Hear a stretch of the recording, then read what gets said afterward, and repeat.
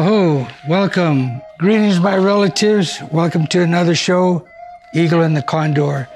And today I have Matzatzin Acosta, and that's Dr. Matzatzin Acosta.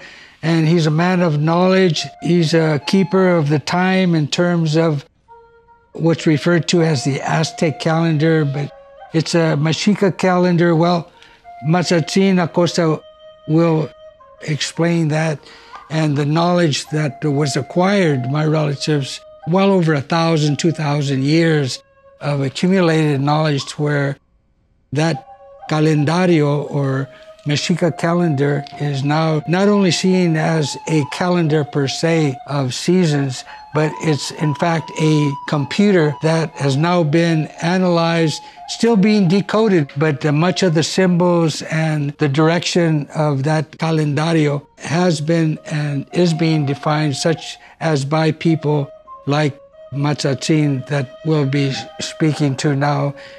You may be wondering in the meantime about that calendar. It's a computer and it's based by and large on the universe, and that includes the stars, the constellations, the different galaxies. And I mentioned that this was acquired over 1,000, perhaps 2,000 years ago. So that means that these individuals, or these Tlalatinimis, I believe it's called, Matzatzin will be correcting me, but these men of knowledge, and perhaps there was women there as well, but they recorded all of this at night. So these were considered a night league or society of intellectuals that passed on this knowledge over time to achieve this magnificent calendar or computer that is now situated in Mexico City at the Museum of Anthropology, I believe, there in Mexico DF. And I must say that it was long buried, my relatives, by the indigenous peoples, Mexicas, and different tribal peoples of that era. And it was rediscovered or unburied in 1790. So Matzatzin has a lot of this knowledge, some of which I am talking to you about as well. I've known him for many years. I have the great pleasure of knowing Matzatzin from Fresno. We're both from Fresno. So it's really a great pleasure to engage with him in this profound programming of knowledge of the Mexica calendar. Don't forget to tune in, tell your friends on Sundays, 4 o'clock here at Bayvac, locally in San Francisco, cable, public access, channel 29. You can also hear us on radio, myself, KPFA, on Wednesdays on Bay Native Circle. That's from 7 to 8 p.m. and live streaming, kpfa.org. And also I rotate there with Janine Antoine, Eddie Madril, and Morning Star Gali. I also have another radio segment on KPFA Friday nights on La Onda Bajita. I have a segment there, half hour, sometimes an hour segment. It's called Across Indian Land. And that show is brought to you the second and the third Friday of every month, my relatives. But here now, before we get into all of this, and I just wanted to say that there's a new book out, an indictment indeed against UC Berkeley. As some of you do know, many of you don't, but they have a repository of over 9,000 Native American remains. And they're not the only ones, but they are the least in support of the federal government's effort to have those remains returned to the proper people in those areas, in those regions. And that is by federal law. In 1990, the Native American Graves Protection and Repatriation Act was passed. It's supposed to be implemented. So here we're talking about 34 years later, and still the University of Berkeley is holding on to these Native American remains. And we really need to write to the chancellor at that university to get on the stick and enforce that federal law that they've been very reluctant to pass. But my relatives, that university is not the only university across the United States, for example, that has Native American remains. In fact, I'll go here to the statistics I have, or these numbers. You see, I say statistics. Those Native American remains are not statistics, but they're in terms of numbers here. And here we have Harvard University has over 6,200 Native American remains. The American Museum of Natural History has 1,800 Native American remains. The Department of Interior, of all people, and we're talking about here, the Secretary of Interior is Deb Howland, Native American, Laguna Pueblo from Nuevo Mexico. And here they are holding over 3,000 Native American remains, my relatives. The question you have to ask yourself, those of you that are listening and watching the program, is what university or college or museum or whatever institution near you or in your town has that, please start questioning and talk to them about the federal law of 1990, the Native American Graves Protection and Repatriation Act, referred to as NAGPRA, the acronyms for that federal law. But overall, there are 617 institutions in the United States that have reported having Native remains. And they've had to report this under that federal law of 1990. But my relatives, we're talking with those 617 institutions, we're talking about a total of 210,000 Native American remains. You know, that's quite a body count. And of that, only approximately half have been returned. This is since 1990.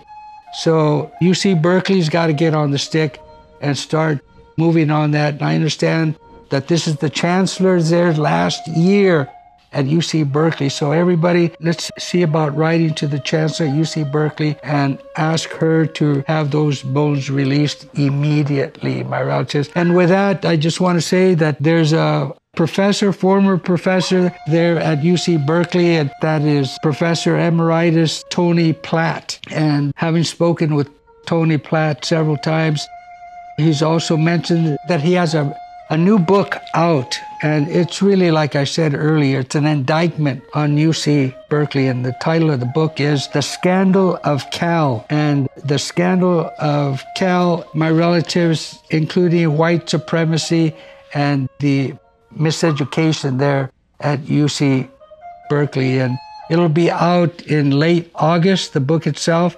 And Tony Platt is a writer of now 13 books, and one book that is very interesting, intriguing, and one I would recommend to you in the meantime as a primer, if you will, to the scandal of Cal, that is UC Berkeley. It's called Grave Matters, and that book was published in 2011. And it focuses on the northwest of California, particularly with the Yurok and, of course, the Karuk and many others. And according to them and many Indian tribes in that northern area, they said that many of their bones have been plundered, have been taken. We're talking about grave diggers here that transfer a lot of these findings, if you will, to these types of universities, but all without their consent. So there's some heavy violations here.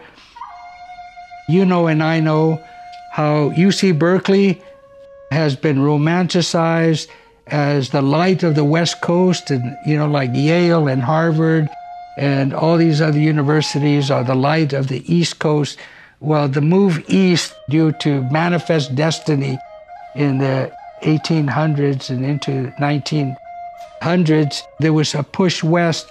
And it was, in fact, President Abraham Lincoln in the 1860s that issued land grants to developers and institutions to go out and seek land, take it. So consequently, fast forward, UC Berkeley is a recipient of that land stolen from the local Bay Area Muwekma Ohlone peoples here. And of course, the Muwekma Ohlone peoples are not federally recognized, nor state recognized, nor do they have a land base, but they are still here among us, my relatives. So UC Berkeley has got to come to terms with its past. Particularly, I want to add the anthropology department that was so glamorized, romanticized in the early 19th century with Kroeber, I believe it is, and he had found Ishi the last Yahi Indio of Northern California,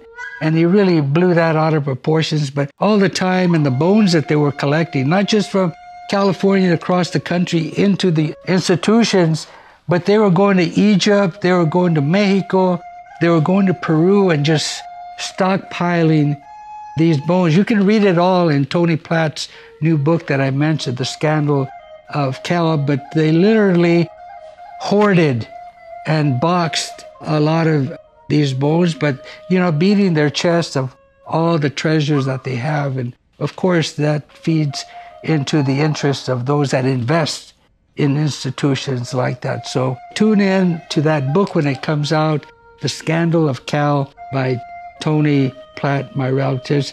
And then finally, I just want to say another thing, my relatives, that last month in June, the 23rd, the Northern Circle Indian Housing Authority and at the Consolidated Tribal Health Project in Northern California, they held a special event to commemorate the 500-mile spiritual run, which is, I don't know if our engineer Falcon, cameraman, can capture this t-shirt here, but I'm proud to wear it myself. But it was to close the spiritual run here in Northern California for the last 20 years, my relatives, which was helped started by men and women in the American Indian movement, Dennis Banks among them, who has long passed. But they held a special event to close that circle, 20 years.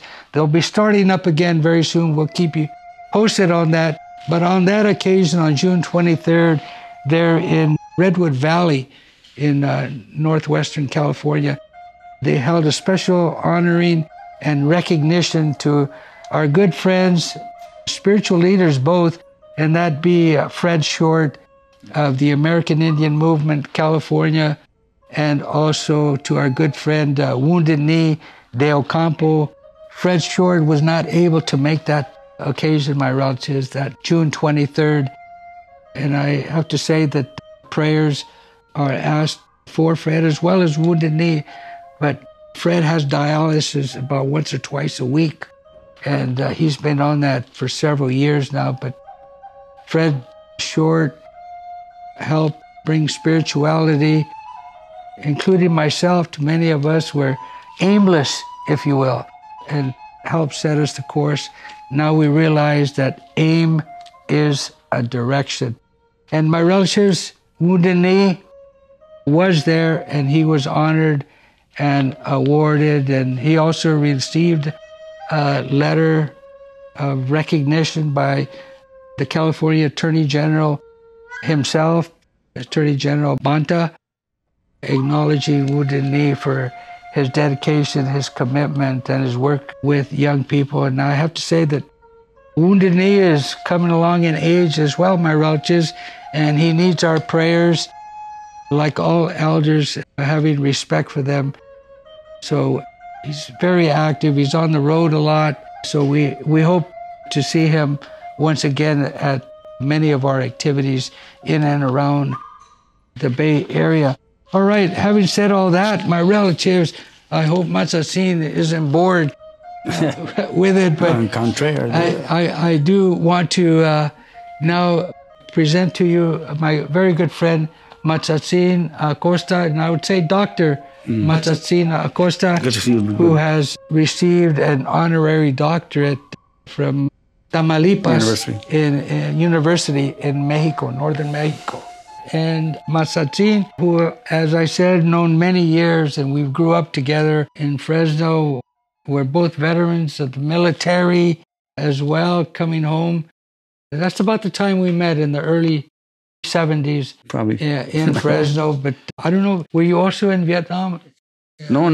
Okay, but you were in the military. Yes. Itself. Yeah, so that's about when we met. But Matzatzin, I wanted to invite you. You know, you're among those, I won't say unsung hero right now, but you're unrecognized in many places, but you're being recognized in many other important places and circles for the knowledge that you bring to the public and to the community at large. And I'd say by and large, it's not only for their own awareness and knowledge of health and well-being in the universe, but how to walk a better path in nature and having respect all our living relatives, whether it's the four-legged, those that crawl, those that swim, or the winged, that you have that kind of knowledge. And now, as a doctor of this understanding of the calendar, the calendario of Mexica, you want to share with people the importance. Tell them what time it is, although we know that we're faced with a lot of calamities. I don't know if that's also foretold in some sense in the computer of the calendario, but please, if you would explain to us, you've been to the highest levels, as I said, both at the United Nations, I must say, bringing your knowledge and understanding and bringing that awareness. And we have videos that we will be presenting today further down in the program with Dr. Matzatzin, about 3 or 4 videos leading up to a larger video that further explains the topic of the Mexica calendar, as we'll briefly talk about today. But please, Matzatzin, if you would introduce yourself and correct all the errors I made on this one. None at all. Tlazokamati, oimia. No yolopaki ikuak de misita. Iwan nevo Matzatzin azteca yolokali. Tlazokamati en Huehuecuali tonali cuespali. And teco witontli iwan matlacli se acat. No chantlacat. I said, my homeboy, no chantlacat. My homeboy Tony. No igno, more than a brother, okay? More than a carnal, your brother is my brother, and us, and the familias, man, we just had a good time, So we're here to share. And first I want to extend my sentiments and my pésame for you and your family. Recently, some of your familia, your brother, primo, have recently made that most important step, right, into transformation. Okay, and we say into Mictlan, and I'll start there.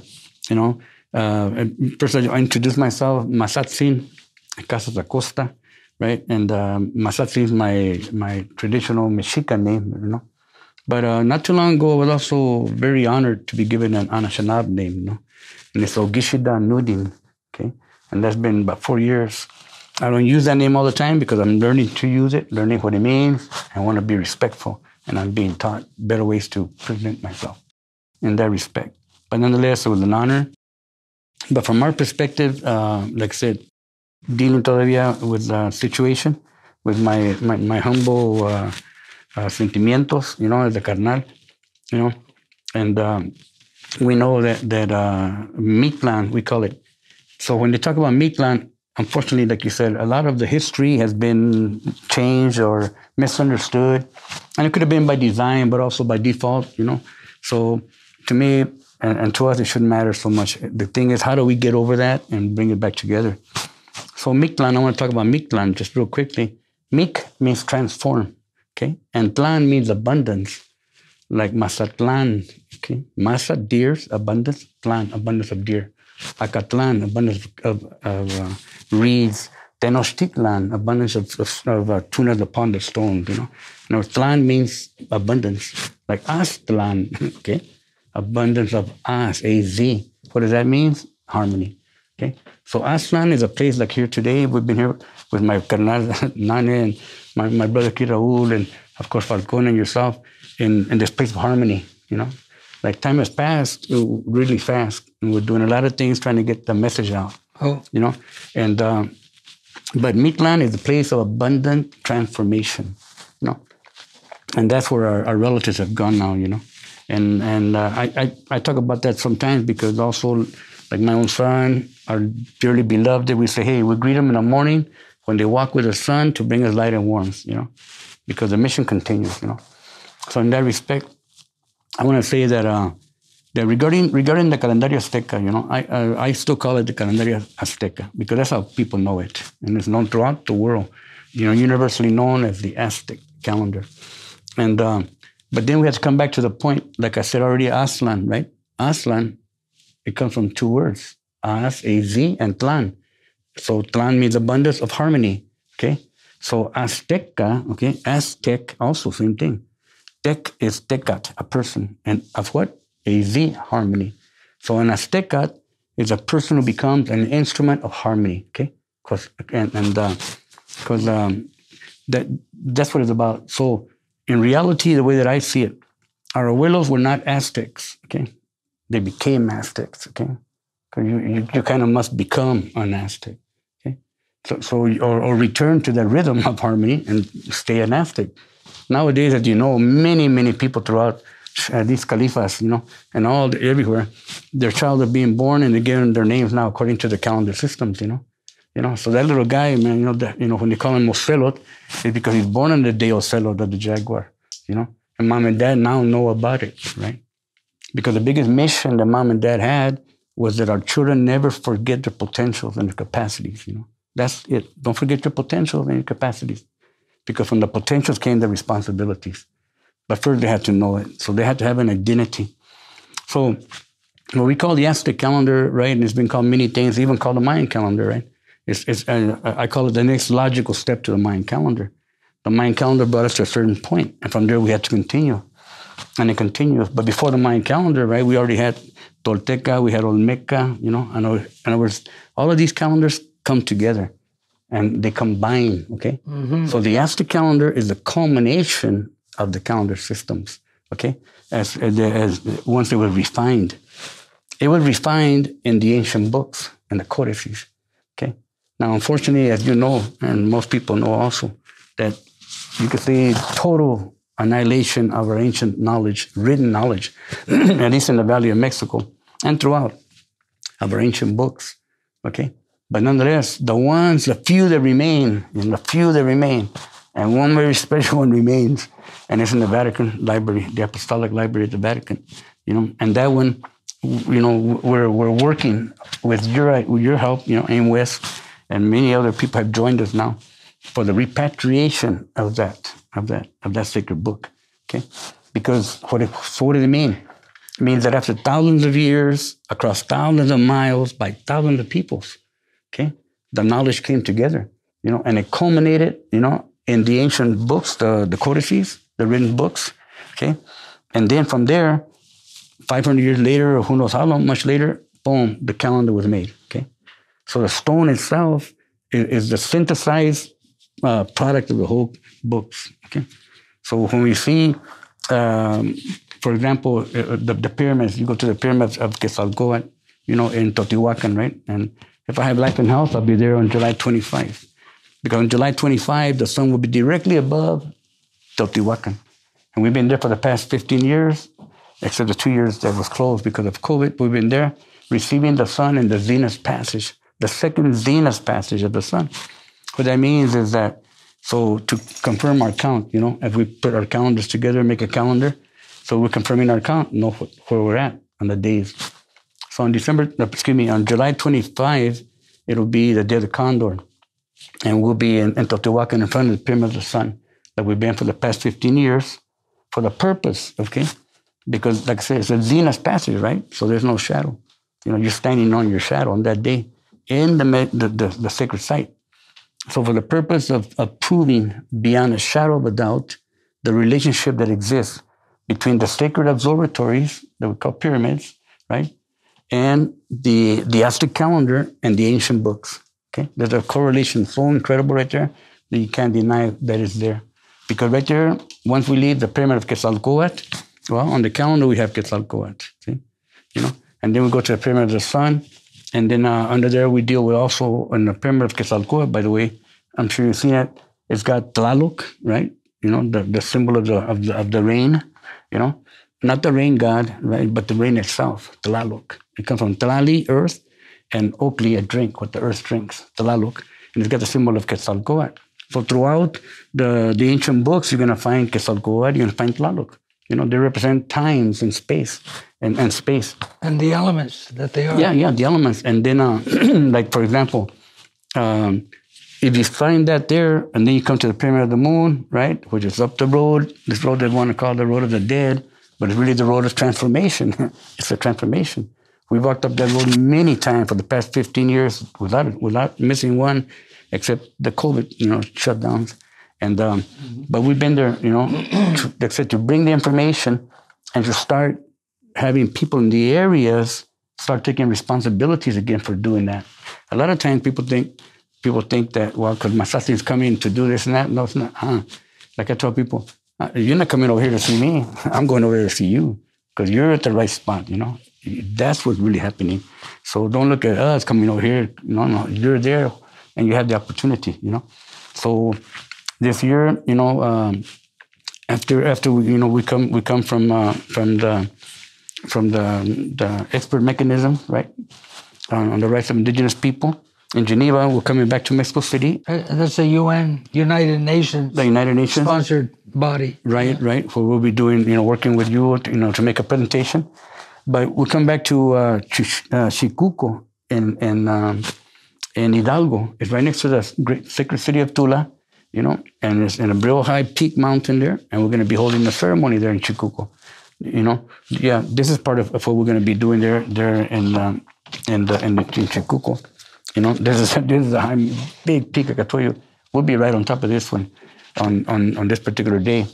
But we're going to begin from there. We're going to start going. The next day, we will be in Tula Hidalgo, you know, where the big giant statue that they call them the Atlantes, because the sun is going to be right directly above us. See? So what we're doing is we're walking these spaces. The following day on the 24th, we'll be at the Museum of Anthropology, as you said, in the Chapultepec Park, where the original stone is at, you know, and we've been there. Oh man, that's the most incredible place in the world. We'll be there before the stone itself, you know, discussing where we're at on that stone, what day it is today. That'll be the day of the eagle. So when we're on top of the mountain, it'll be the day of the reed. In Tula, it'll be the day of the jaguar. And then the day of the eagle will be in Mexico, you know. And then we come back and we'll be in Teotihuacan, right? And so I think that these places, what they'll do is they'll show us that the sun is there even now after all these times, and they made those pyramids, right? You know. So on the day of movement, Olin, okay, then we'll be in Mexico City, okay.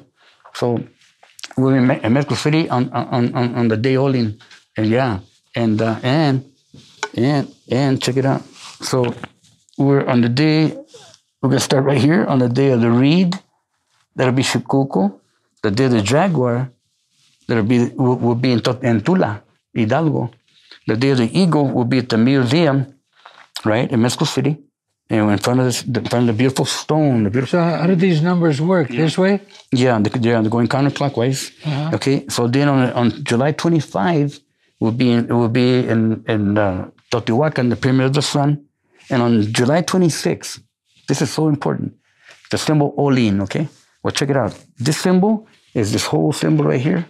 It's right there, okay? This is Olin. That's what's carved on the face of the calendar. The second passage of the sun over Mexico City. Okay? Zena's passage. And believe me, it's going to be the biggest ceremony to date, okay? You know, because now we have ability. In 2012, we had over 1,000 dancers there celebrating because it's the foundation of Mexico City. But after that, they closed it down and we couldn't be there at all. Just to give the viewers an idea, in San Jose, there's a gathering, included here in San Francisco with yourself, having Mexica days like that. And to see people dressed in the Mexica outfits in San Jose, for example, there's hundreds. Right. You know, and here you say over 1,000. Oh yeah.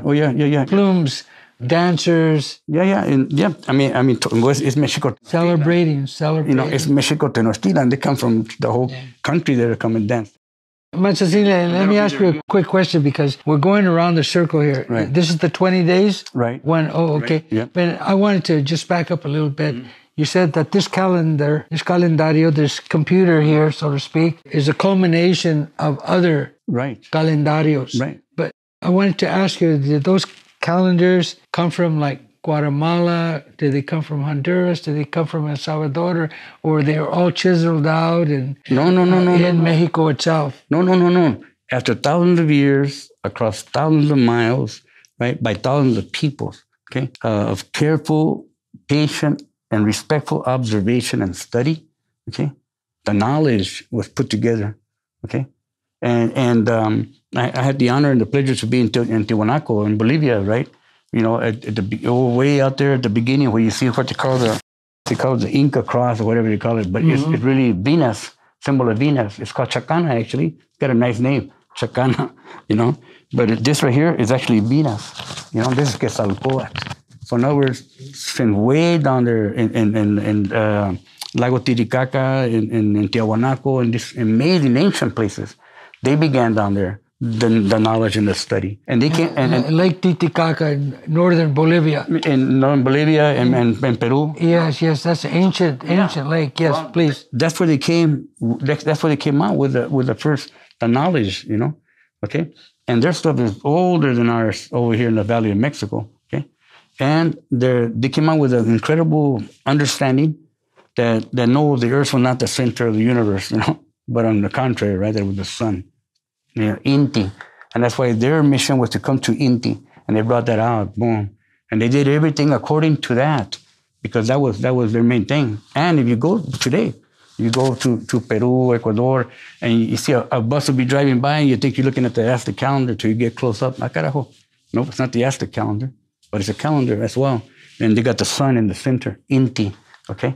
And that's what it was. But it didn't end there. The knowledge moved and traveled, you know? And so it's not just from Guatemala and Peru, it's also from up here, from up north. The knowledge. They had to be sitting in those kivas. They had to be standing over some way far away to be able to get all these measurements to put it together. And then they came together and they put them in the ancient books, in the codices. They call them codices now. And they put them in the ancient books, see? So this ancient book is older than the calendar. The calendar is the youngest thing that was made. In fact, it was the last thing that was made, recorded. It was carved according to this date that's up here. The date is a date 13 read, is a date 1479. That's only 13. That's when it was completed. 13 years before the invasion, you know, of our side of the world. 1521 or 1519. 13, you know. Cortés and the Spanish conquistadores. Yeah. No, invasores. Okay. Invaders. Yeah, because we don't call them conquistadores, you know, but they're invaders. But the year 13, you know, 13 read was the year 1479. Like I said, only 13 years before the invasion of our side of the world by our brothers from the other side of the world, right? Because they're all sons of the sun and the earth. No, we got no problem. But nonetheless, but they put it together. I know that's the most amazing thing that I'm so happy for, that they finished the work. Okay? But they couldn't be Aztec until they finished the work. Okay? Until they found how to become an instrument of harmony. And that's what that's about. So when we find someone's birthday today, right, and we correlate it to the calendar and to the ancient book, the ancient codices, we can see on which 13-day period one was born, in which day one was born. And we find the meaning behind those symbols, and that's your mission, okay? And that's your potential. It's not you. It's not a horoscope. It's not good luck or bad luck. It's not you're going to do this or you're a jaguar, you're going to be around running like a jaguar. But it says these are the potential that were present when you took your breath of life. So you should take advantage of that, you know. You have access. With the stars that lined up to calculate. You have access to that. Tabulate it. Now, they did all that tabulation and all that during those thousands of years, like you mentioned, you know, from tip to tip, you know. Does that include portions of knowledge from past civilizations, quote unquote, like even the Olmecs in the Yucatan, a little knowledge thrown in there, the Toltec? Totally. And I believe you can name them from here in the north too. Yeah, because when I met a lot of the grandfathers and the elders that I met in the Native American, the American Indian, you know, arena, let's call it, you know, a lot of them say what? Oh yeah, our grandfathers come from down there. Our ancestors are from down there. A lot of the chiefs, you know, because there was communication. See, the Aztec calendar is a proof that there was communication, relationships, national and international, amongst all the peoples on this continent. And, you know, that's why you find feathers, right? You find macaw feathers up north. There's no macaws up north, you know, and in the cold, you know. But yet there was trade, you know. So in other words, there's evidence that there was trade between the peoples, you know. And what did they trade? Knowledge as well, okay? Yeah, there's even clans of macaw. That's right, and they come from down south, you know. So in other words, and you know what? I've heard myself that some people have heard their songs down south, you know, right? When they go south, they hear songs. Hey, that's not like our song, you know, or things in that, to that respect, you know. But the whole thing is, like I said, it's a culmination, you know.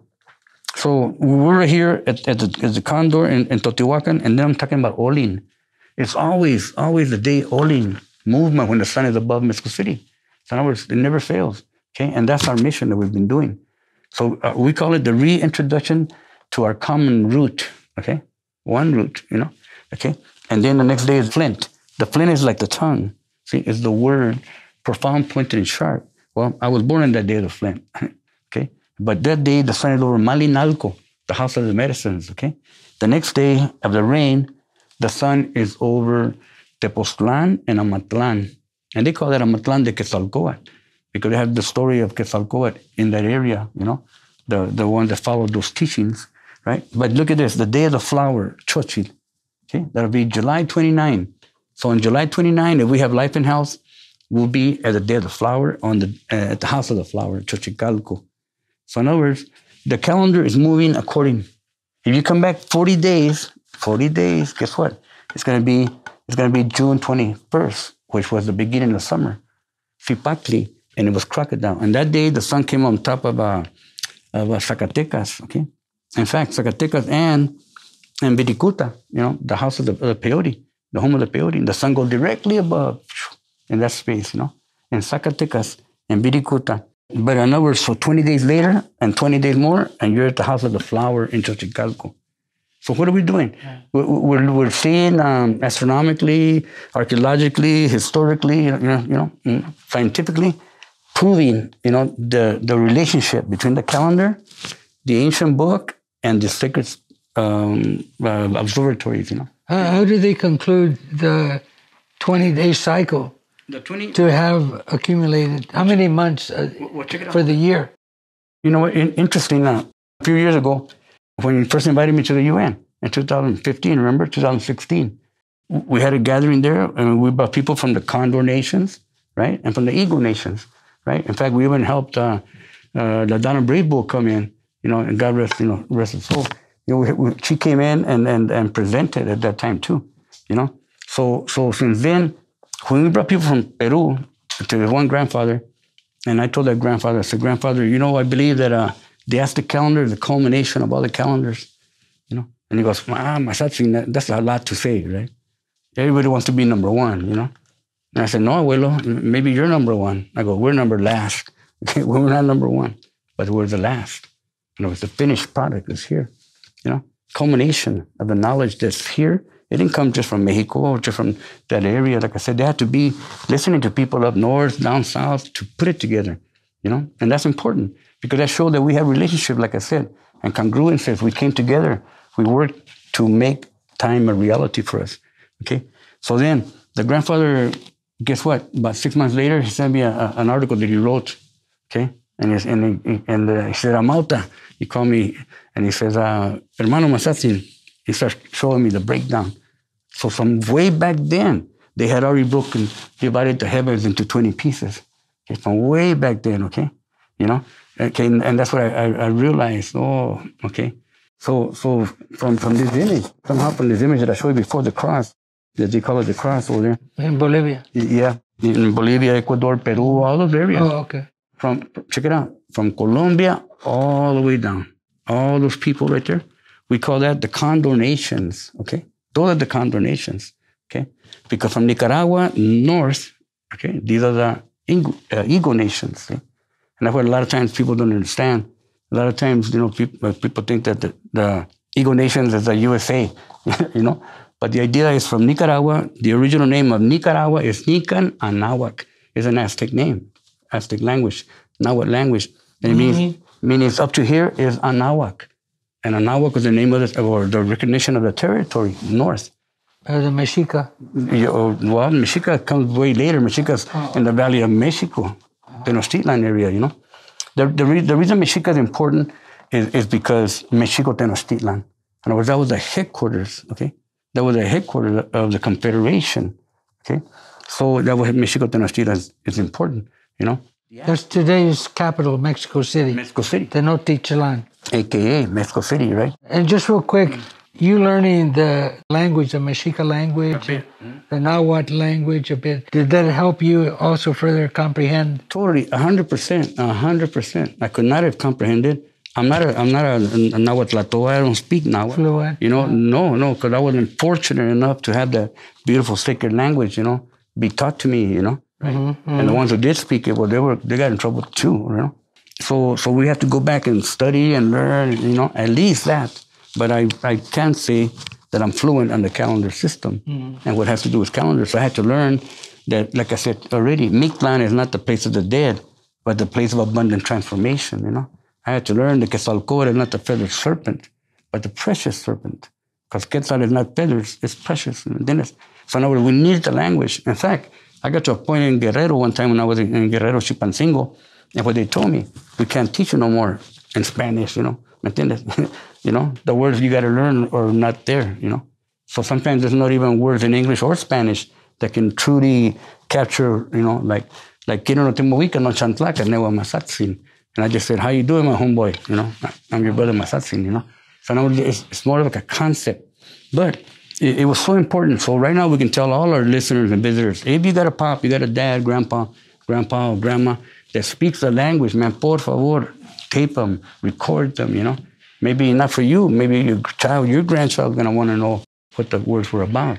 Because if we can't understand the language, our grandparents can't talk to us, just like in English, right? A lot of us, our abuelos did not speak English, So we just say, hey, abuelo, and that's it. Hey, abuelo, and that's all. You got to say from abuelo. That's not cool. Because abuelo has so much to give you, so much knowledge to share with you. But you couldn't take them. Because they took Spanish away from us in the schools, right? First, they took away our original languages. They forced us to do Spanish, allá en Mexico, whatever. Come here, they take that away from you, force you English. And then what happens? When you're a teenager, you can't even speak Spanish. But yet, some of the other children from other nationalities, well, they're taking Spanish in high school, ¿entiendes? And they get the bilingual jobs and stuff, So, in other words, language is important, and every language is good. I got no problem with Spanish or French. I wish I knew more languages. Every language is good. But our language, Nahuatl, but it's an ancient language. Nahuatl is a term that means harmoniously speaking, or the sound of running water. So when you speak Nahuatl, speaking Nahuatl, you're speaking harmoniously. And that's what it's about. So if we're going to speak, it's got to be harmonious. So on the calendario, right, we got the earth, the wind, the fire, and the water, the elements that give life. I mean, it's so simple if you look at it like that. Because right now, unfortunately, a lot of times when we got to give a talk or a teaching, we got to begin by apologizing, to all the young people there. Because you know what? We're not responsible enough to defend those elements that give life, the earth, the wind, the fire, and the water. Can't even give a child a clean glass of water today, But if we teach them to respect the earth, the wind, the fire, and the water, the most basic elements of our calendar, they will be able to give their children clean water someday. ¿Me entiendes? So the whole thing is to work to make things better, okay? Because that's the original traditional way, You were talking about, in fact, my brother Nani, when he comes and talk, he's going to be talking about that. He's going to be talking about regeneration, about fixing and making things well, When I had the opportunity, I was in Bolivia, I learned because, we have an organization, right, called the International Council of First Nations that we established in 2018 at the UN. And someone remembered us from Bolivia, And when we were down there, we learned the difference between what they call regular justice and indigenous justice. See? So according to the regular justice, what are they going to do? They're going to charge you, you got to go to court, you got to do this. It's about punishment, It costs you a lot of money, and even the people that got hurt, they don't get nothing fixed. They're just punishing you for doing something. And indigenous justice is restorative. You got to make that person whole, So I'm not going to lock you up over there because you never can make them whole. Two different concepts. Yeah, so those concepts, are the concepts that we want to take into our thing. So all our work that we do now, all our mission that we have, it's about harmony, it's about unifying and restorative, So that's part of our deal, The other thing that like as my main push right now, my main drive for the past couple of years, in 2019, we did in our intervention at the UN, it was to send a letter to the Pope, and a notice, okay, not a demand or anything like that. Just let him know. This will be Pope Francis today. For Pope Francis today, Francisco Pope Francis, and the Vatican, the Holy See, as they call it, to send him a letter.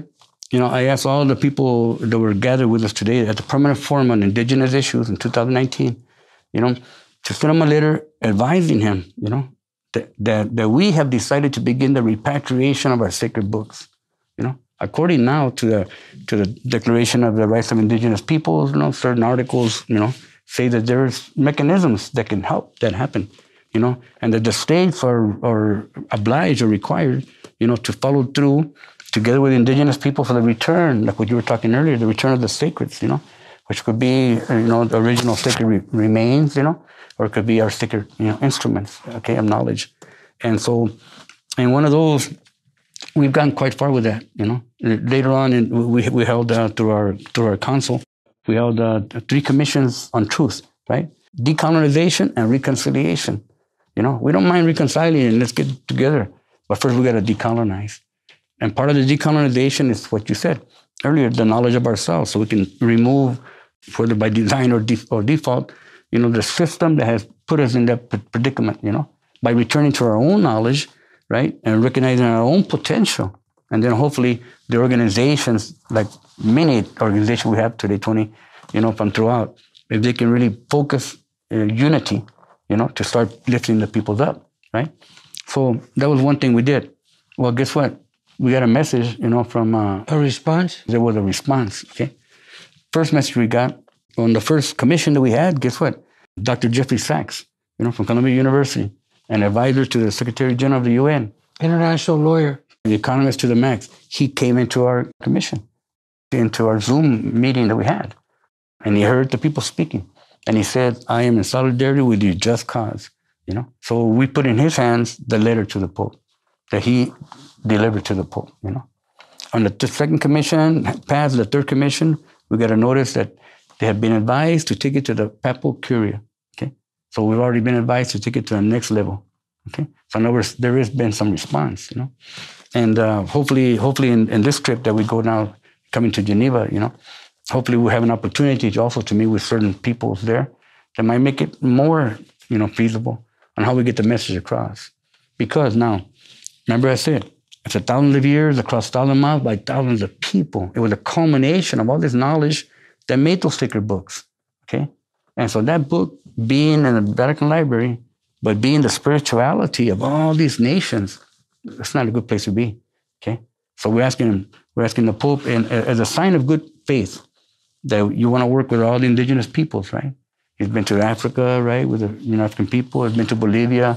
We gave him some feathers. He just came from Canada, right, with all the indigenous people he wants to work with, Well, as a sign of good faith, return to us that sacred book, okay? The most sacred book that we have. To me, I feel responsible for it because I've been using it in my work for the past 20 years, over 20 years. But also in December, I got to go to Oaxaca, right, to Montalban, to Mitla, to Osampa, to where at least the artists or the Tlacuilos came from there, and we got their support as well, okay, because they have even more of a right to demand it. It's hereditary to them, So these are part of the things that we have. And Matzatzin, if I can interject, yeah, it's a long run, right? Because Moctezuma's Copili is in Austria, and there's efforts to retrieve that as well, slow going. But on the international level, there are moments where there is an exchange, and including MRIP. You mentioned MRIP earlier, the expert mechanism on the rights of indigenous peoples. Just last year, they were instrumental in retrieving Yaqui artifacts and items that were in Sweden or some Scandinavian country, return them to the Yaqui people in Mexico, and other small efforts. Sometimes there's Kachina dolls being on auction in Paris that people discover and that happened a lot. Efforts to return, in different ways. But there was that pillage and plundering that went on, during that time all across the world. In fact, there is a major return of these items back to their rightful people as well, with a lot of resistance. So I want to get back to the calendar itself, if I can, please, aside from those efforts, because we will be showing a video, several videos of your progress, bringing awareness. But back to the calendario, the calendar itself, because in the Gregorian calendar, we have 30 days, February is 28 or 29, but we have 30 days and 12 months. What's the cycle for this, and how did that come about and its meaning. I just want to say one thing before I get back into the calendar, see? Yes. Because because believe me, the repatriation, of that sacred book that they call today the Codex Borgia, okay, is very super important because, like I say, it's the culmination of all the people. Is this what the Pope at the Vatican is holding? That's what the Vatican Library is. That you're trying to retrieve? We're trying to help in the repatriation. Okay. And like I said, mainly because of the Declaration on the Rights of Indigenous Peoples.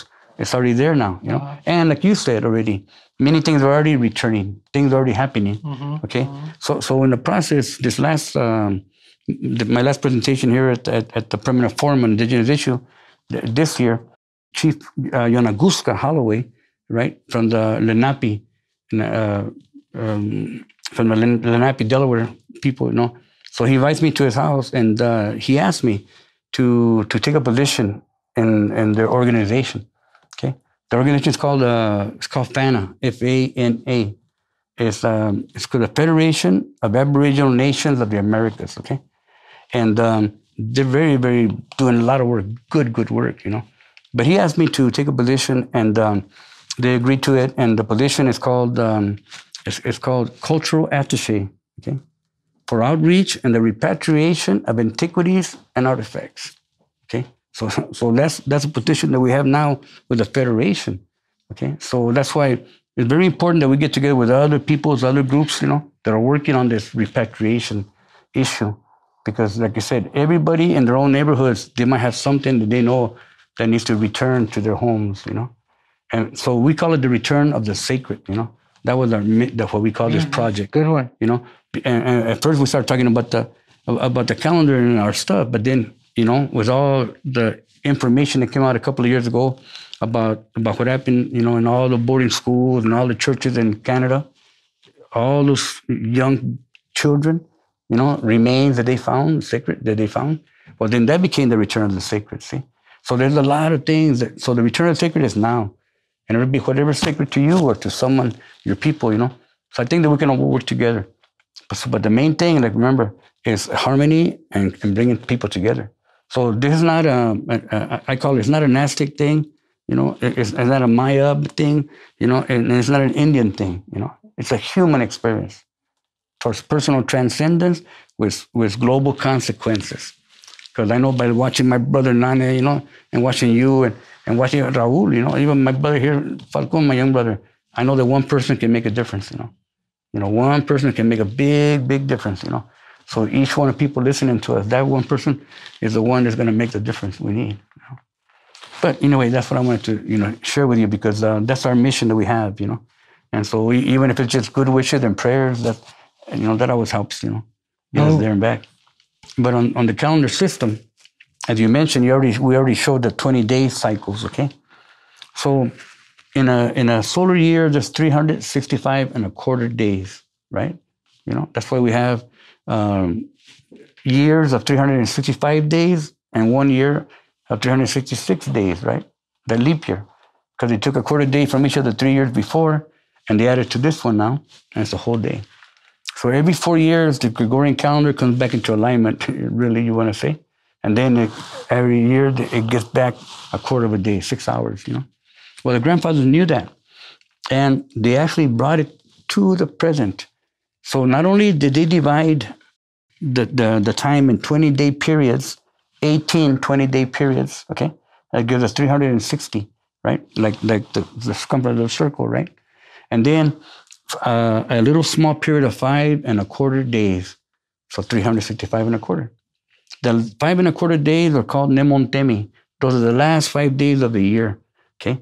But they're real special days, and they're separate. They got a separate count. They're not in the same system count. So they have a separate count. And those 5 days and a quarter, in 52 years, those 5 days will be 13 days. 52 days. And a quarter of a day in 52 years would be 13 days more, okay? So when you add the 13 times 20, right, it's going to give you 260.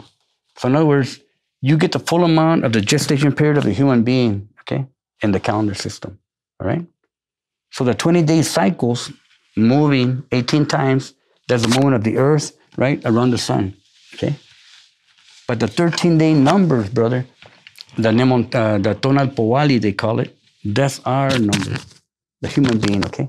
So if they tell you you're only a number, yeah, you're a number. Find out what number you are. Because once you find out what number you are on this calendar system, you can see what 13-day period it belongs to. And what are the potentials in that piece of time. So that's what it's all about, you know? So once again, we have the earth, the wind, the fire, and the water, the 4 elements of life. If we didn't teach more than that, that would be plenty to young people, to get them to understand, to respect the elements that give life, you know? These are the elements that give life, the earth, the wind, the fire, and the water.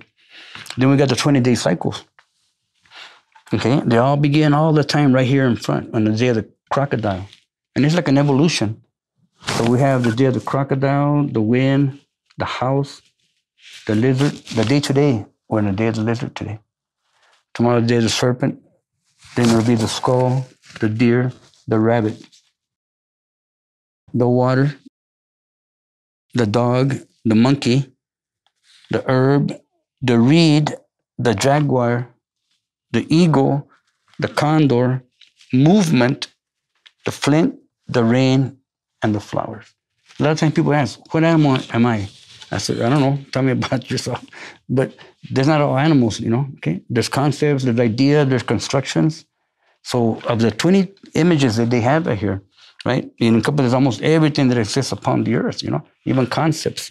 So they're not animals, and each one is just a piece of time with qualities like this. The Mayan calendar, the same 20-day period, the same meaning behind the day signs, okay? Because it's all one work, okay? Now, where they took it to the next level, from the codex that we're after, the Codex Borgia, in there, very important because it's totally a pre-contact codex, okay? Ancient. But in that codex, they broke it down even more. They have all the 20-day periods in that codex, you know, just the same sequence that we have here. But they have the 13-day cycle that I'm talking about, okay? But they went one step further. They also found that every day they divided into 20 pieces. So in other words, a day is divided into 20 pieces of time, which means there's 72-minute segments, you know, 20 of them in a day, okay? And that's how they did it, right? So every day has 72 segments, and these segments are divided by 4, okay? So each one is worth 18 minutes. As you're talking and breaking it down, yeah, my mind is getting all digital. It's digital. Digitalizing me. The day is activity. My goodness. But please go ahead. I'm telling you. Okay, so right here in these images, these are 2 serpents. The head is right here. The mouth is open. There's faces inside them. There's another one here. Okay, so these 2 serpents that are here, they represent 13,000 years each. So it brought us to the 26,000-year cycle that the Mayan calendar came up to. Or not that it stopped, but that it described the 26,000-year cycle that happened December 21st, 2012. Okay? So it's on here. Okay? So what I'm trying to tell you is from 26,000-year cycle symbols down to 18 minutes is on this calendar system. Okay? But you find that in the ancient book. Okay? But you can figure it here as well. Okay? So each one of these days has 20 pieces of time in it. Each day has 20 pieces of time. And every 18-minute segment was guided by one of the symbols of the days. So it got the quality of whatever it represented. Okay? So in time, now I know it might be a little confusing, okay? But we brought this to effect. Okay? First of all, we did it in Durango. In Durango with my daughter when she was in preschool. Okay? We practiced it there in Durango in preschool. Right, and then we practiced in New Mexico at a junior high school, right, in a summer program, right, where we divided the pieces of time, showed the students how the time was changing, and not only that, there's 4 groups of 5 images that represent 6 hours, and then another 6 hours. And as those times are changing so each one of these, my brother Tony, can be considered 72 minutes. And there's the 24 hours right here, okay? But each one of these, the first one was for creativity, okay? So the first 72 minutes time of the system, creativity, and then activity, and then reflection. Reflection will always be here in the corner. And then activity and creativity. And once again, creativity, activity, reflection, activity, and creativity. And then it goes again. Creativity, activity, reflection, activity, and creativity, activity, reflection, activity, and creativity. What I'm trying to say is that there's times in the day that is more propensity for certain types. So what we did in the schools, we told the teacher, hey, how about if you change your curriculum a little bit to correspond to these particular times of the day? And you know what? Boom, they did it. And it wasn't a Chicano studies class or an Indian studies class. It was a biology class, okay? And the teacher gave upper division biology stuff to incoming freshmen, okay? But because they got together, they formed a team, we told them, you can't copy from each other, don't cheat. I go, but you got to help your brother, okay? And we'll become a team and work together. And every one of them and then we got them to write what they thought about, how they liked this education. And they surely did. So our hope was to be able to come into the schools, and make it part of the curriculum. We never had that opportunity yet. To this day, that's very incredible to me, that to this very day, we still have not really, they still want to bring us in to do a presentation or something happens. But we want to see the results of learning these things. I did get an opportunity over there in Salinas, In Salinas, I did do for one semester. We taught an after-school class, We started an after-school class on the calendar system. We call it a reintroduction to your cosmic identity and sacred responsibility, And it made a big difference in the students, the student body, to the point that even unfortunately, in Salinas, there was a lot of violence in Salinas, And this one year that I was there, in the 3 high schools, there was a shooting in each one of the schools that took out some young people, So we put together a plan to do a mural, and have each one of the schools participate in that mural, And we actually got the mural. It's under Highway 101 on Alisal in Salinas. It's been there since back then, Okay, and not messed with, But the whole thing is to bring all the young people together to understand, the potentials, that are in each given day and in each person. Okay, here's one last thing that I'll say about this, and that is that once again, it's not a horoscope, Myself, I'm born in the year of the house, Cali, and the day of the flint, Tecpat. Okay, but I'm not a Tecpat and I'm not a house, But the meaning behind it, the home, a refuge, and a house of thoughts. But a safe place for reflection and regrouping for the comprehension of all living beings. That's my mission. Yeah, I gotta try to get to that point. Why? Because I have potentials that exist in the piece of time that I was born in. And then the flint is the tongue. They call it the word, profound, pointed, and sharp. But it's not pointed and sharp to chop up the people around me. It's pointed and sharp to dig and find the root of the truth, okay? With a profound method of study and analysis to truly comprehend things and then produce enduring concepts. In other words, wow. And I say, what? Me? Charlie, not you, but time, okay? So in other words, it's not me, it's that piece of time. So what does that mean? That if I learn, or if my pop knows and my pop guides me, like I said today, young people are guiding their children in this way. They'll guide them so they never forget their potential, And they have an identity already. So once we got the identity, from the identity and the sacred books, we can find what is the potential behind that identity.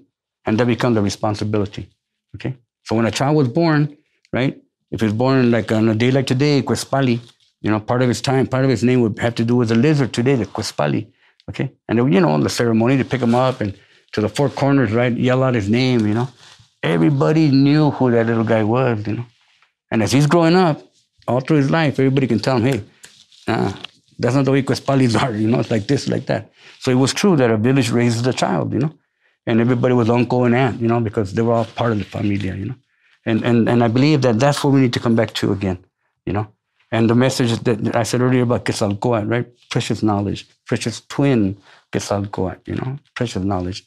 Tezcatlipoca, consciousness and memory, okay? Tezcat, the mirror, and Poca, the smoking of the mirror, consciousness and memory. Huitzilopochtli, okay?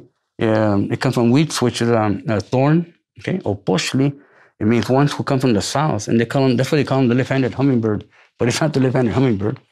He's actually the sun. Huitzilopochtli is the winter solstice when the sun is born like a hummingbird and starts moving, okay? But it represents the internal will, okay? Quetzalcoatl, knowledge and wisdom. Tezcatlipoca, consciousness and memory. Huitzilopochtli, the internal will to move you. And now, once you got this, then you can have Quetzalcoatl. And Quetzalcoatl means precious knowledge, you know. And they call that also the opposite. They call that chipe totec. Okay, chipe means shedding, and to, our guide tech. Our guide helps us shed our old skin. You know, in other words, all these concepts are in here. You know, and it allows one to try to walk on this calendar system. You know, so we tell people, you know, we're not trying to change anybody's ideas or anybody's religion or anybody's ancient knowledge, because we all have it in our veins and our blood and our genes. You know, you got to respect it, protect it, share it if you like. You know, what we're trying to say, of all the cultures in the world, one culture is very famous for keeping time. You know, recognized as the most precise system ever made. You know, that's what they say. Okay, so let us tell you what time it is, and then do your dance. You know, right? And then do. And we're trying to get everybody into the rhythm. That's what we call it, returning to the rhythm of time. You know, and that's what that is. And that's what that is. And on that note, my relatives, I want to thank Matzatzin. And as he said, if what he says can make a difference, even one individual, then he has indeed succeeded. Matzatzin, I know you have a website for people to go to know more, and for our viewers, our listeners, you may want to consider this a crash course 101 on knowledge of the Mexica Calendario in understanding for health and well-being.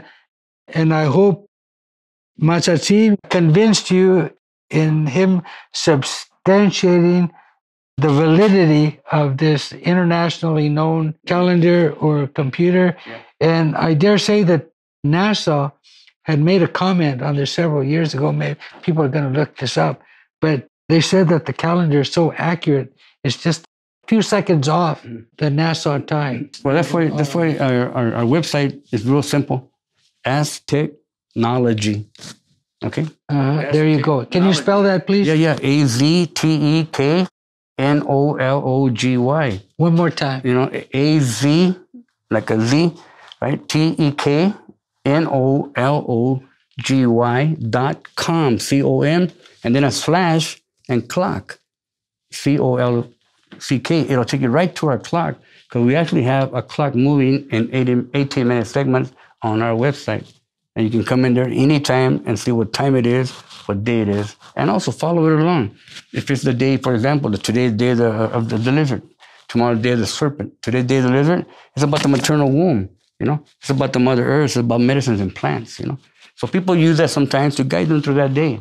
The whole thing is the day is going to fulfill its mission. So let's work with the day, okay? So like that. Matzatzin Acosta, I want to thank you very much for your journey here to talk to us, and I hope our viewers and our listeners got a lot of this, and you are considered foremost knowledgeable in this, and I want to thank you for the quality presentation you've provided us. Oh, and my relatives, we're going to be listening out to watching some videos of Matzatzin in action, and so let's tune in on that. Stay tuned.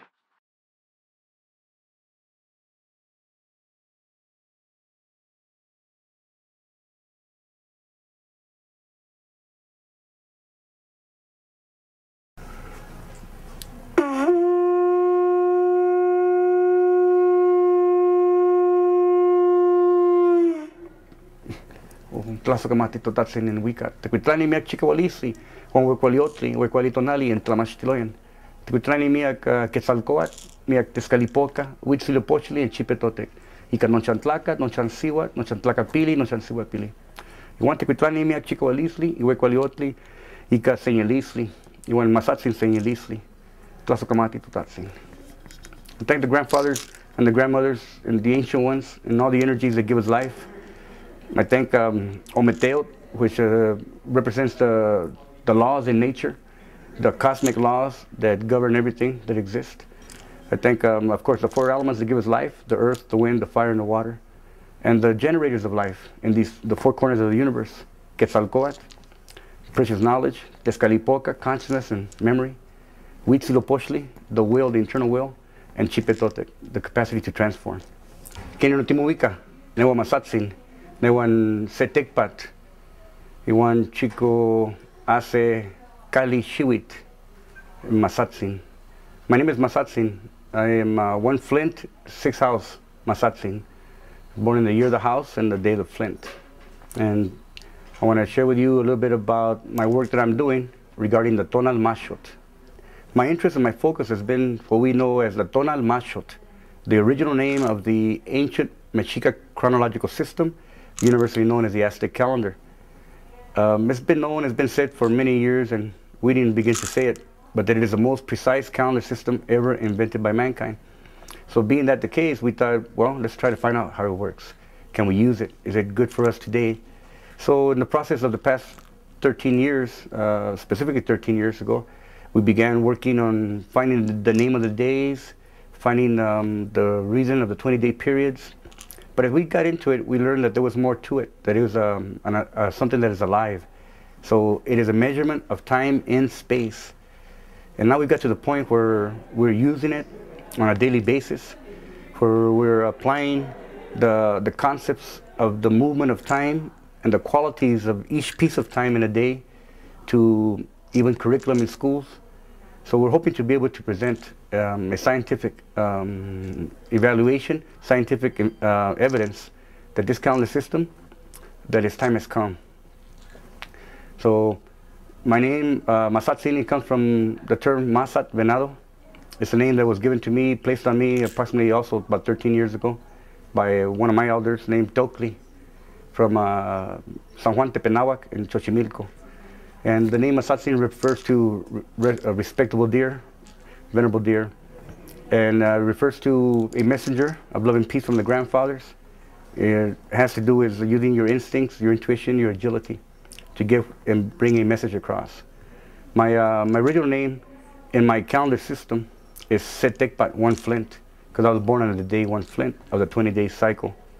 And the year that I was born is Chikwase Kali, Shiwit, the year 6 house. The house in a 13-year cycle of years, it comes under the sign of the Flint also. So in the 13-year cycle of the Flint, I'm born in the year 6 house. This gives me, using my calendar year, my calendar day, and even the time that I'm born, and the number that is applied to me now, 1 Flint, it gives me an understanding or a picture of my reason for being, of my mission in life, even my characteristics. It tells me my capabilities and my responsibility, more importantly. It also tells me something very important. It tells me that everything that I need to accomplish what I need to do on this earth, I have it within myself. It came upon me on the day that I was born. On the day that I descended from my mother's womb, on that day that the creating energies that our ancient grandfathers from this continent, I like to call them our grandfathers, nuestros abuelos, on the day that I descended from my mother's womb, on that day, there were certain creative energies available, present. And as I took my first breath of life from Quetzalcoatl, which is Iliot, the breath of life, as I took my first breath of life, certain energies came into me. It was my first breath of life. And that gave me an identity. We call it cosmic identity. It's identity that allows me to get away from to get away from physical identity, to get away from racial identity, to get away from even religious identity. It's an identity that puts me actually in contact with my environment, with my surroundings, and better yet, it gives me a duality of being an individual and part of the cosmos at the same time. So our work has been to try to bring this message of cosmic identity. At the same time, since we're working on the calendar system, we're looking at the days of the sun as they pass every day, keeping track of these days. We are now aware of a particular time in space that we are living in. And being that we're aware of this time and space, it makes us more responsible. At the same time, it gives us an urgency. So we feel an urgency that this message should go out to all people, to all young people, to all people of all colors and all nationalities. Because regardless of your nationality or place of origin, this calendar system is about you. I think it's real important that we point out that it's not a Mexican thing, it's not an Aztec thing, it's not a Chicano thing, it's not an Indian thing. It's a universal concept of time and space. It's a human experience towards personal transcendence, where we're able to transcend all barriers that tie us down sometimes. So in the process, we've been very fortunate to meet the maestros, the elders, the keepers of the tradition, mainly the oral tradition. And now there's a lot of professors from different universities that have also been undertaking the study of this calendar system. So we've been fortunate to meet the people who are on the forefront of the discoveries or rediscoveries of our ways of using the system. So we call it a way of teaching, a way of learning. And with that, of course, we get more responsibility. At the present, I'm working to put together into published form, my study for the past 13 years. And it will be based on the process of using the calendar, from learning the years, the meaning behind the year signs, the symbols on the calendar itself, to learning the 13-day periods that we live in, down to learning the day that you're living in. Because if you don't know the day you're living, you might miss something. You won't be able to appreciate it or take advantage of the qualities that are present for you. And we got it down to hours now. We got it down to a 24-hour period. This 24-hour period I'm talking about is located in what we call the Codes Borgia. We call it Huehuetlatoli, the ancestral word.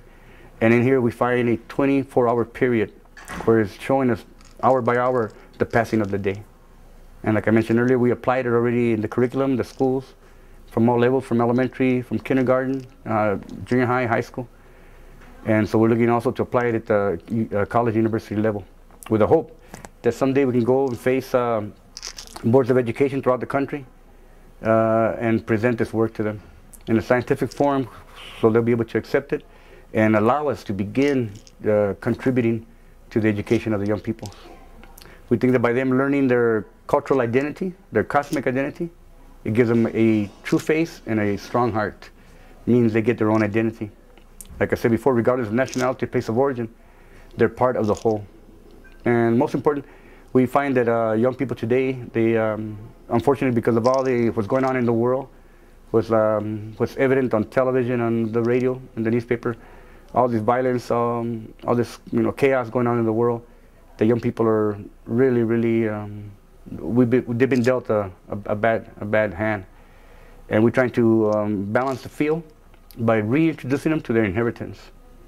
Now, this is going to be something that I'm going to share with you on this calendar system, that it doesn't, like I said, it doesn't matter where you come from. This is information that is in your blood, it's in your genes, it's in your veins, it runs in your veins. We're very proud, very honored that we have descendancies of the grandfathers who created the system, but that only gives us more responsibility. And we need to share it with everybody, because we're here to share with everybody the qualities. A long time ago, in the year 1521, our young grandfather, Cuauhtemoc, spoke and told the invader that was present at that time that you're not ready to begin to understand the treasures that we have. And unfortunately, that metal, the sun sweats that's got you crazy, is keeping you from understanding. After that, he never said another word, but he did leave us a message, telling us that one day our sun would shine on us again. And we believe, beyond a shadow of a doubt, that that time is now, and that we are now finally ready to begin to understand. So that's my hope, and I'll take you into this calendar system now. To us, not only is it a beautiful piece of art that reflects the good qualities, artistic qualities of our ancestors, but also it is a message that was left to us. And it's something that we can use on a daily basis. And we've been fortunate enough to have kept this information. I think it was kept from safekeeping in safekeeping for a long time, many years, until the time was appropriate for it to come out again. And I think necessity is what made the time appropriate. Why? Because we need to have a cosmic identity. We need an identity today, and it's found here. So some of the most important things that I believe this image can share with us, is I'm going to point out right here. And I want to start out with looking at this face that we have right here. On the face on this calendar, for approximately almost 500 years, we've been told that this is the sun god, and that his tongue is sticking out because it needs to be fed with human blood and sacrifice. And it's been there, it's been left like that. Even today, they still pass out that kind of information at the Museum of Anthropology. Many anthropologists, archaeologists, very, very special people with a lot of study, continue to promote this concept. And for a long time, nobody wanted to touch that subject, but that really makes it a touchy subject. that people kind of keep away from this culture because of this. It promotes a lot of disrespect for descendants of this culture. And as the people, young people feel that they're being disrespected and their ancestors as well. And more importantly, to me, I have found that the teachings that we've had for almost the past 500 years regarding the symbol, this particular symbol here, has caused a lot of problems and unfortunately a lot of violence, a lot of death. Bringing that in mind, we approached the elders in Mexico City, in different parts of Mexico, in Guerrero and Jalisco, and with this problem. And we told them we needed something to unite the people again, to bring the people back together to their consciousness. And they explained to us that the unifying factor, the common denominator in the universe is this calendar system. So we've taken it as that. And we present it everywhere to people and students of all nationalities, of all places. In Mexico, we've been here in New Mexico, Arizona, Texas, California. Wherever we can get to, we present this image and the real meaning behind the symbol. So, if it's not the sun, then who is this face here? The face that we have here, it is the face of the earth. It's called Tlaltecutli. It is the guide of the earth. And there's another stone also in the Museum of Anthropology with that same face on it.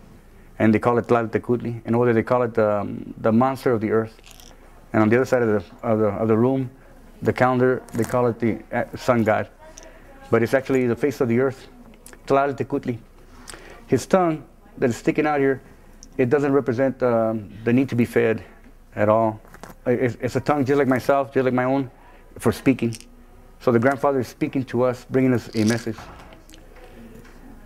Around this face, in these 4 squares that we have here, these 4 squares, that all together, they symbolically paint the image of the wings of a butterfly.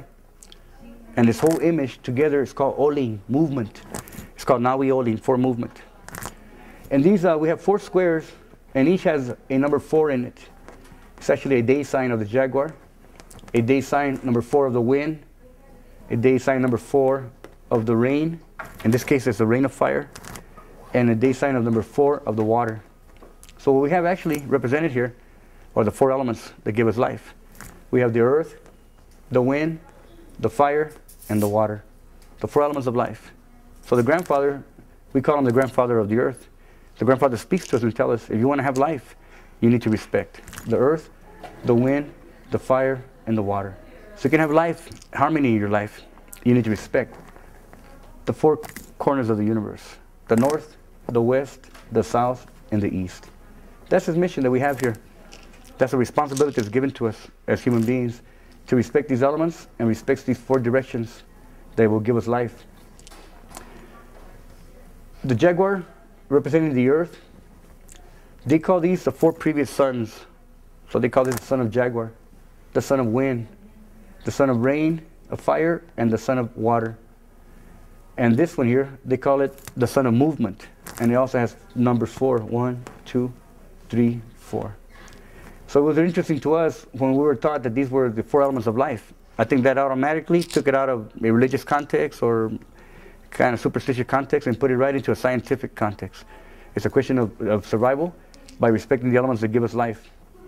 Now, around the days, this image are these squares that represent the days in the calendar.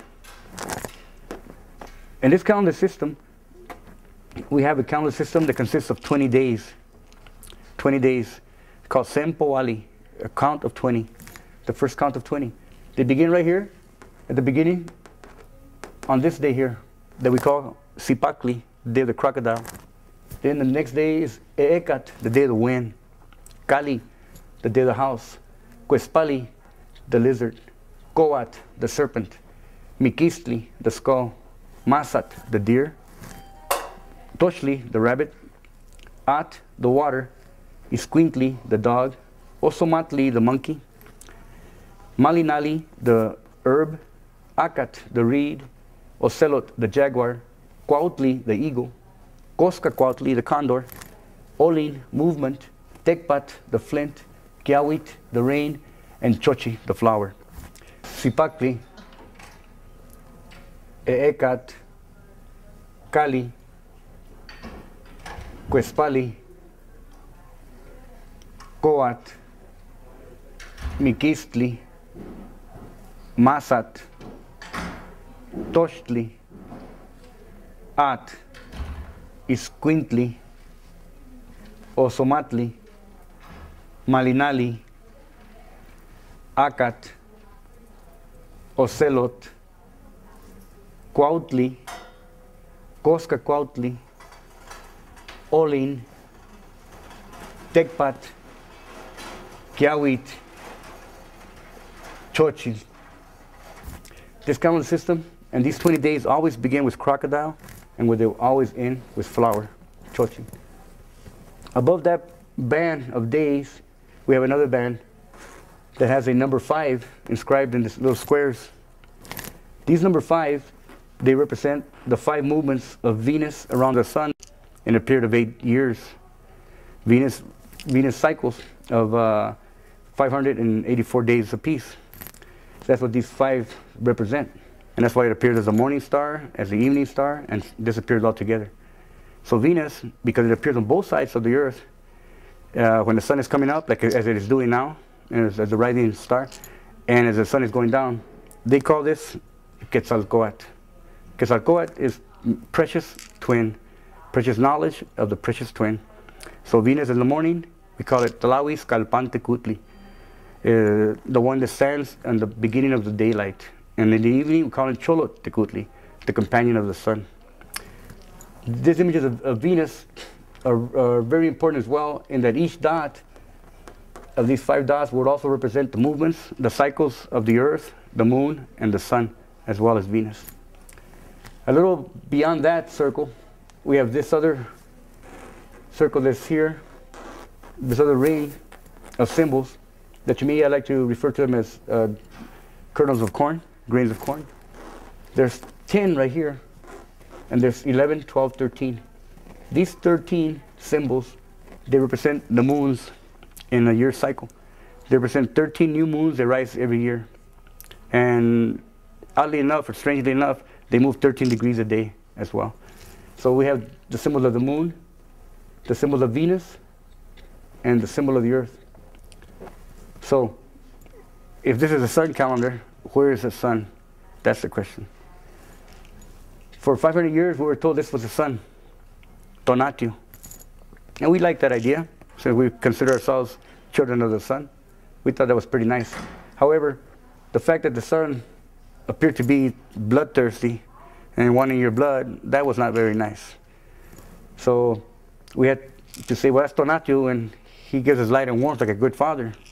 So it didn't make sense that he would also want to eat us up while he's giving us that light and warmth like a good father. It was a few years back that our grandfathers told us where the sun was hidden on this calendar system.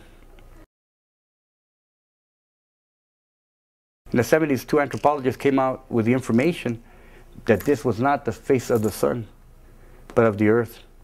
Even though that information has come out, has been published in many books as well, like I said, even today they still call it the sun god.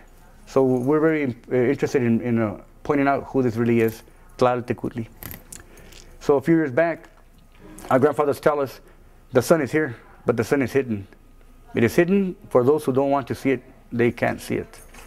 But I believe you want to see it. So the sun is hidden right here. And this beak, this is the beak of an eagle. These are the claws of the eagle. The claws of the eagle. And these are the tail feathers of the eagle. So if you were to cover up this image right here, you would have an image, symbolically, image of the eagle with his wings outspread and his claws and his tail feathers. That is the sun. Superimposed over the shape of a butterfly. And they're both superimposed over the face of the earth. So that is a very, very special and important astronomical event that takes place every year without fail on July 26th. So on July 26th, the sun is directly above Mexico City, Mexico Tenochtitlan, in the zenith every year without fail. And this is what is painted here. What was carved in the original stone